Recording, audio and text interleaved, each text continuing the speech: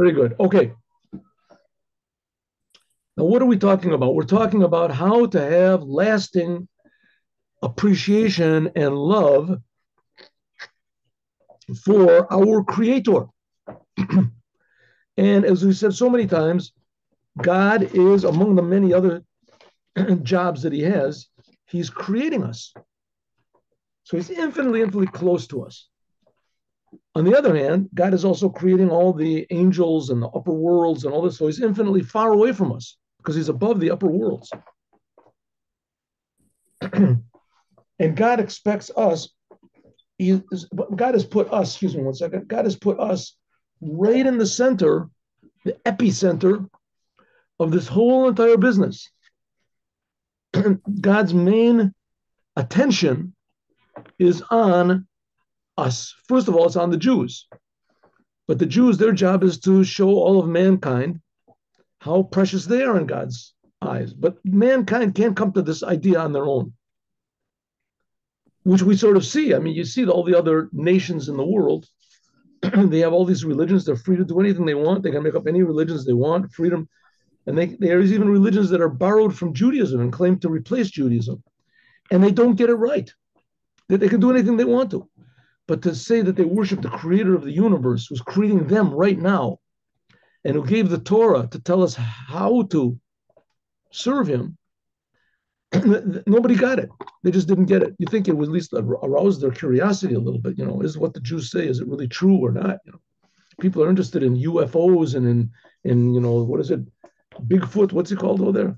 In the what is it called? The Loch Ness monster.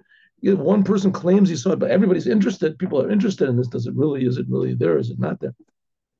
You figured people would be genuinely interested in the Torah, and they would get it right, that it came from God and that it's unchangeable. But they're not, because the Jews, a lot of the Jews also don't, but that's because the Jews are influenced by the world around them. So the point that it's supposed to be that everybody realizes how infinitely close God is to us and how much God loves us, how much he cares for us. But it's very, very easy to get it wrong. Why? Because God hides himself. Why does he hide himself? Because he wanted a world. God wanted the world. That's the story of the Bible. God wanted there to be a world. If God didn't need the world, we wouldn't have to have a Torah. We wouldn't have to have any telling us what to do. We'd be like angels, automatically what to do. Huh? Like animals. Animals automatically, they know what to do. There's not a bad dog or a good dog. Dogs act like dogs. Some of them bite. Some of them are nice. Some of them are this. That's just their nature. You can't say he's guilty. This dog is guilty of stealing, right? Another dog's, steak or something. There's no laws. Everything would just be nature. So God wanted a world, and he wanted we should have free choice, and he wanted us to make the right choice, but usually we don't. How can we make the right choice? You have to have love. You have to have appreciation of the Creator. Why should I do what God wants? I'm going to be losing a lot. If I do what God wants, I'll lose a lot. I can't do what I want. I can't eat what I want. I can't marry who I want.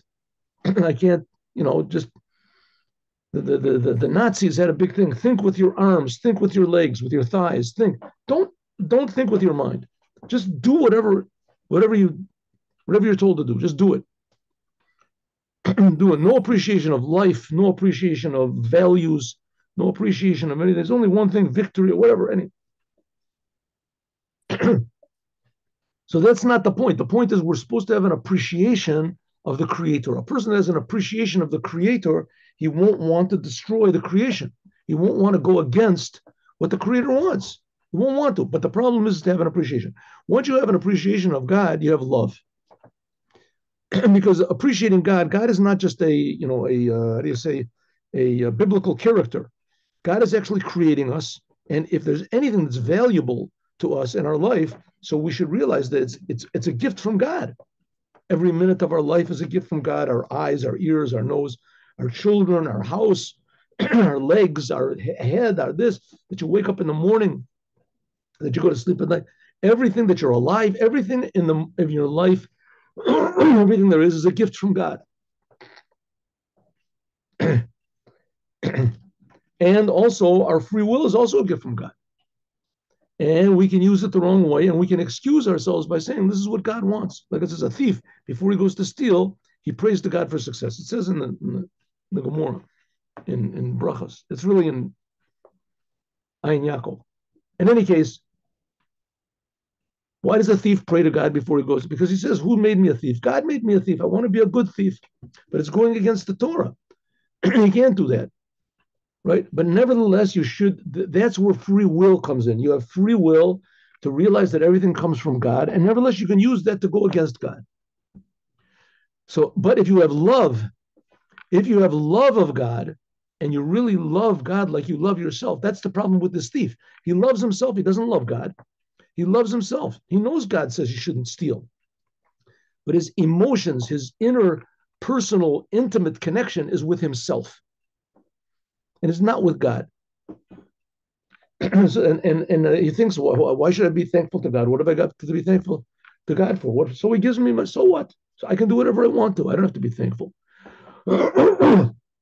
Like a person that wins the lottery, right? He wins the lottery. What is it called? The Powerball, right? $25 million, $25 billion. But he goes to the people and says, oh, thank you. Thank you. What do you mean? He won. Somebody had to win. So he won. The same thing as somebody. So God creates everybody, keeps them alive. So he kept me alive. What's the big deal? But if you have love of God, if you have love, if you appreciate the fact that God is creating you, if you appreciate anything, then you should appreciate your creator. Should. So that's the idea of having love of God, and that's what he's talking about. That's giving birth. That's what he's talking about. Says there will not be a meshakela v'akara b'artzecha. Meshakela is a person, we're talking about spiritual terms now.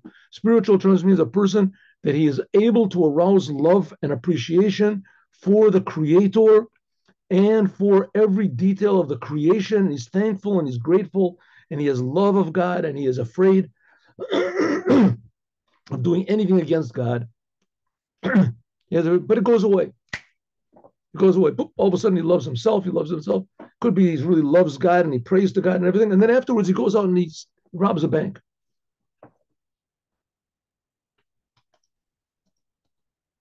What's this? What's this thing? I hate these things. There's pop-ups. How do I get rid of the pop-ups? There. Okay. It pops up. They claim to be your friends, and they're really, look at this. Awful. Okay.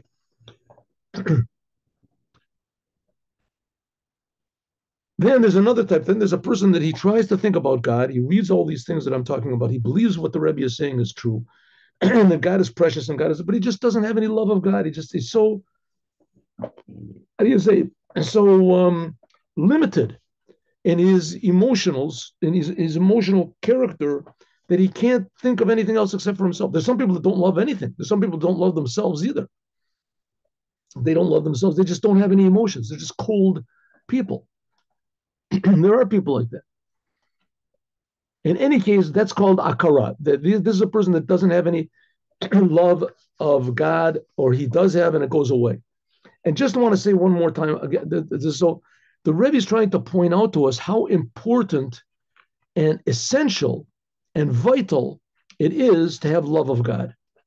That it's not just a religious idea, and it's not just a Jewish idea or an idea for spiritually inclined people. This is supposed to be for everyone in the world, because everyone in the world is being created by God. To feel this is a different story. But the fact of the matter is, and we have to keep reminding ourselves, we are creations. The whole world is being created. Nothing I have is really mine. There's no such thing. Everything I have is a gift from God. And God is doing it all the time, constantly. It's not just from a long time ago. That God created the world 5,000 or 5 billion or 5 trillion or 5 whatever, hextillion years ago. And that I'm just sort of floating around on those basic principles that he made back then. It's not so. It might seem that way, but it certainly is not. Why does it seem that way? Because that's the way God made it, so that we would come to conclusion. Okay. Now a person wants to have love of God. He wants to have fear of God. He realizes how important it is, and it doesn't work. What does he do? He tries and he tries, nothing goes. So he says the Rebbe, what to do is ask for mercy. Ask for mercy. And that's what it means. One second. That's what it means. Yeah. That's what it means. He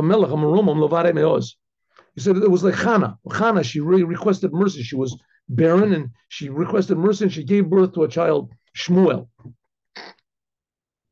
because she requested, prayed. That's what it means. That we say in our prayers, in our Jewish prayers, Jewish prayer book, that God is a king, that he's elevated alone, umisnase, and that he is, how do you say, above miyamot olam, the days of the world. What does it mean? Shehu Ram v'nisa, God. True, he's close to us and he creates us. But don't think that that's what God is limited to, that he creates us. That happens to be, if you want to say, the lowest aspect of God. The cheapest trick that God does is he creates us. Right? That he creates us. That's the lowest thing that there can possibly be. Who Ram and Isa, God really, in fact, in his essence, is elevated, high, migeter bechinas olam. He's not in the category of any world, not even in spiritual worlds. Therefore, barachamecha rabim, God, in your great mercy. If so, how can God have really any relationship to us? Because of God's great mercy, shemachmat hitnasuto, because God is so high and so elevated, even higher than the spiritual, ad ein cheker, without any possibility of even investigating what God is. Godla be'enav harachman, therefore there is great mercy, I'll call olam, on the whole world. What are we saying? If God is so tremendously high, if God is just a simple example, right? People ask a question. If God creates the world, then who creates God? In other words, it's incomprehensible that there can be something that exists that's not created. Or you can just say, like, the Greek philosophers or all these other philosophers, it's just always something always was there. There was always an ether or something like that. Something always exists. Didn't have a beginning. Don't ask. Don't ask. Could be. Could be. Why not? Could be. Well, we say no, that there's a creator. And this creator is not just creating us, he's creating the spiritual worlds. He's creating the highest of spiritual worlds. There's even the worlds that are above spiritual worlds. There's the worlds which are pre-creation worlds. In Kabbalah, it talks about it, about the before the Tzimtzum, the 10 hidden sphirot, Esser the Genuzot, and all of these are just aspects of God's creative ability. But God himself is totally is not relevant even to think that God is created. Like we said 1,000 times already, we'll say it 1,001 times, that God in a normal sense does not exist. He creates all existence. He creates spiritual, he creates physical existence. He creates all being. So God in a way does not is not existing in any sense that we know. But the fact of the matter is he is true existence. God, all existence just comes from rays of his or words of his or letters of his. Okay, so we're dealing with reality over here. We're talking about reality. It's not a take it or leave it thing. We're in the middle of it, whether we want to or not. You can imagine whatever you want to, right? But the fact is, okay, so we're supposed to love this God. How can we love God? He's so tremendous that we can love aspects of God, that he creates me. Okay, leave me alone. He says, no, if you have that type of a love of God, it's not going to last very long, because there's bad things that happen in the world. There's bad things. Some people would rather not be created. How can we have a feeling of constant love and appreciation for the creator of the universe, that there's really nothing except for him?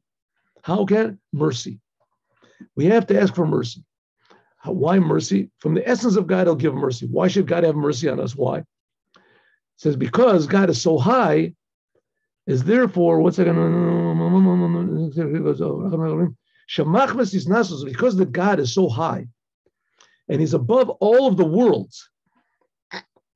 He's not above in the sense that he's this big man that sits up there and looks down on the worlds. God's reality is so infinitely intense reality, right? He creates all being, that it's so high, so incredibly incomprehensible, ad ein cheker, that we can't even investigate what it is. Therefore, God has great mercy. I'll call olam on the whole world. Afilu al olamot elyonim, even on the upper worlds. Afilu al bechinat Gan Eden, even on what's called the upper Gan Eden, and Lamaila, and even higher and higher. Gan Eden is heaven, the upper heavens, higher and higher until the highest of heights. Shayach Etzlo, it's relevant by God, mercy. Why? Because all of the worlds, no matter how high you get, they're all very low, and they're just creations. By God, there's no difference between creating a piece of dirt in the middle of the street or creating an angel in the world of Bria or a soul and Atzilus or something, or these upper levels, these high, infinitely high Kabbalistic levels. By God, it's the same thing. Which is not the case, which is not the case in the worlds which are emanated or created. This is what's called after the Tzimtzum, after God made this thing called this contraction. Call Masha Yored Mata Mata, everything which comes down lower. There is less and less mercy until it gets to Oretz Halazu, this physical world. Is we do not understand the great mercy of God. Even on this physical world of Gashmi, because we are betocha, we're in it. Because the Rachmanos who Eitzel Gadol Alakatan, because mercy is from someone who is great on someone who is low. Just like God is very high, without any end. So his mercy is greater. But nevertheless, Hari Elokei Olam, God is the God of the world. Rachamecha, have mercy on us. Okay, what's the Rebbe saying? We on this world, we don't feel God's mercy. We don't even feel that there's any mercy at all. We take it for granted that I exist. I exist, here I am, I'm in the world, and here I am. And what is reality? What I think is reality is reality. I'm the master of everything. There's even these people, they say that somehow or other they manage to learn from quantum theory that everything is just in our minds. Everything is in our minds, which is close to the most stupid thing I think I've ever heard in my life. Because if everything comes from our minds, so where do our minds come from? Everything is a product of my mind. Whatever I think, that's what is. So where does my mind come from? Where does my thinking come from? Where did that come from? Anyway, I haven't heard any sort of a logical answer to that. Usually stupid ideas, they have stupid, at least explanations for them. This one, I didn't even have a stupid explanation. However it is, we are all products of God's creation. And the lower the worlds go, we're also products of God's mercy. But we don't feel it. The lower the worlds, the less and less we feel God, and the more and more we take for granted that we are God. And that's it. There's nothing more than us. That's what it means, Elokei Olam Barachamecha. That's what it means, the God of the world, in your great mercy. Our request is, because we do not understand in our mind the great mercy on us, therefore, you arouse great mercy. So that we shouldn't sink and drown in this world. And that God, you should be the shield of our salvation. Miskav Badenu. You should be a fortress for us. What does it mean? Miskav, like a wall. Miskav of a mukafis, that a wall surrounds us and protects us. Kain mugging, that God also should shield, umachse, and protect, lahastir, to hide from us our enemies. It blinds the eyes of the external forces that they shouldn't rule. Okay, what's going on over here? God creates the world, right? So there's a low world. God wants the world to be low. And so part of the lowness of this world is the confusion that it makes and destructive forces that there are. And diseases, spiritual diseases, physical diseases, sickness. It says that in Mount Sinai, when God revealed his oneness at Mount Sinai, that all of the sick were healed. The blind could see, the deaf could hear, the mute could speak. That was last week's Torah portion. And the crippled could walk. Everyone, when God is revealed, there's no sickness. There's only health. But God made the world. And the world is a place where God decided to conceal himself. That's what the word world means. Olam is Helem. And part of this, there's all sorts of weird creepers and creatures in there. You ever like this? Sometimes you lift up a rock outside if there's a big rock or something, there's all these weird bugs and ants and creepers and spiders and all sorts of crazy things going on in the darkness. As soon as the light comes, they all run away. They all scatter away. They all scatter. When there's a dark place, so then there's all these weird things that happen. So that's what the world is also. God created the world, and in this world, there's all sorts of negative forces, and these negative forces are inside of us as well. The self-destructive forces, destructive forces, doubts and depression and aggression and addiction. And all these things are, we have to ask God for help us, to protect us. Sometimes the world is so, I mean, I don't know if you know any people that are addicts. I know people that are addicts. I learned a lot about it, actually. I took a whole series of classes on it.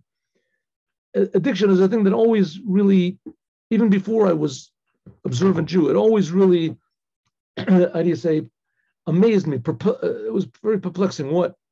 That a person, he's got free will, right? You get that free will. And a person decides he wants to stop drinking liquor, smoking cigarettes, and he can't. He can't stop. He can't stop doing it. He knows that it's wrong, but he can't. I thought, well, that's really incredible. You know, a person really, I mean, he's just his own boss. Nobody's forcing him. He can't do it. And the reason simply is because the world is so strong. Human nature is so strong that if you let a little bit of self-destruction in, then it becomes like an option in life. It becomes like a whirlpool that sort of sucks you in, and that a person just can't see that there's any alternative. These people that they're drug addicts or whatever, they just can't see that there's any way out. They look around and they see there's thousands of people walking on the streets that are not drug addicts. There's thousands of people that are not smokers. They don't smoke. But so take an example from them. You can live without smoking. No, can't do it. Some internal process occurs that the person somehow with everything becomes closed. Mind becomes closed. So therefore how do we get out of it? We have to ask God to do something like he did in Mount Sinai. If he reveals himself a little bit and has a bit of mercy on us, afterwards, he's the one that put us into this situation. So a person would say, listen, what does God care about us, mere mortals? We're down here in this world just running around like what it is, like ants underneath a rock or something like that. What does God care about us? What does he care about us? Huh? It's like, somebody's about to build a huge building, a 500-story building or something that's going to cost $20 million. He cares, if they lift up a rock and there's a couple of ants under there and they get crushed. What does he care? Right? God is infinitely higher than a builder, and we're infinitely lower than ants in comparison to God. So the answer is that that's not a good example, because God cares about us. God cares infinitely about us. That's the whole idea of the Torah. Why gave the Torah to us? Because infinite mercy that God has.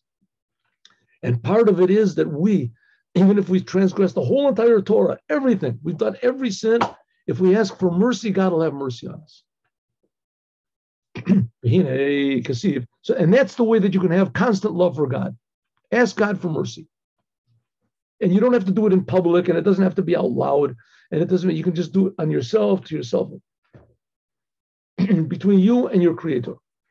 Because see, if it says, okay, so that's what the sentence says.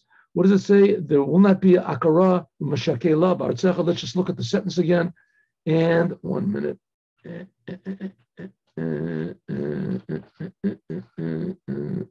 Here.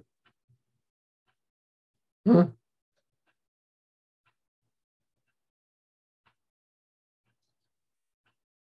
Yeah. What's going on here? Here we go.